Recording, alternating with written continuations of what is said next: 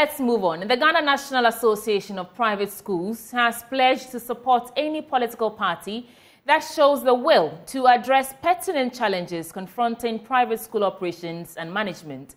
The association laments exorbitant regulatory charges, property rates, and hikes in the cost of doing business.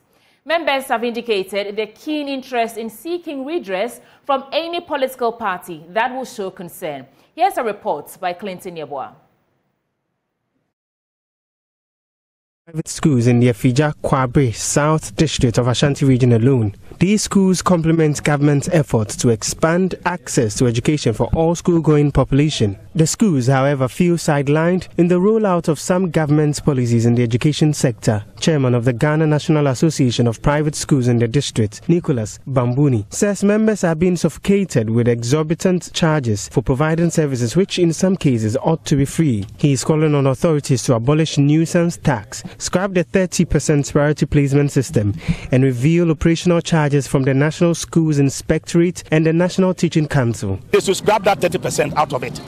They should make sure that this BEC, with the registration last year 170 cities, this year, do you know how much they are collecting? 214 Ghana cities. NTC is taking 250 Ghana cities from our teachers in order to register them, because they say if they don't register them, they will not allow them to teach. 250 Ghana cities. Where are they going to get this money? NASIA is taking 800 Ghana cities from our students, from the schools. 800 Ghana cities every year. 800 Ghana cities. You go to a school, we have about, maybe they have about 200 students. 200 students. He's going to pay the teachers from it. He's going to pay SNIT from it. You are telling them to pay 800 Ghana cities. How are they going to get the money?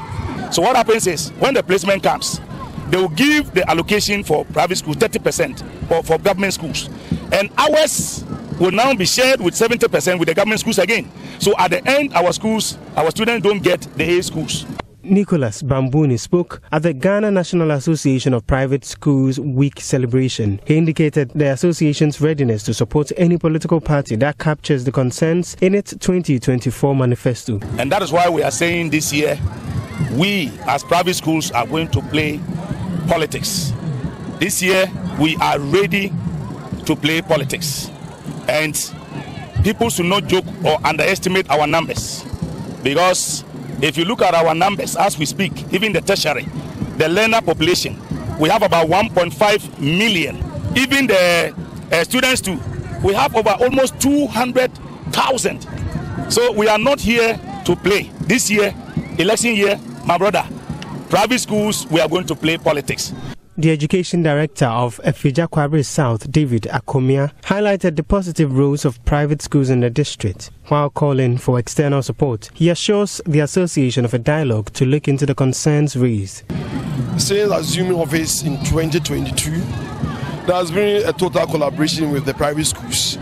The fact being that they are all helping to educate the Ghanaian child every year. So I will plead with the authorities that maybe if it cannot be a wholesale, but they can look at situational issues in terms of district-wise, because if you come to Efija Kwabre, like I'm saying, we have over 300 of them, about 1,000 people registering for BEC.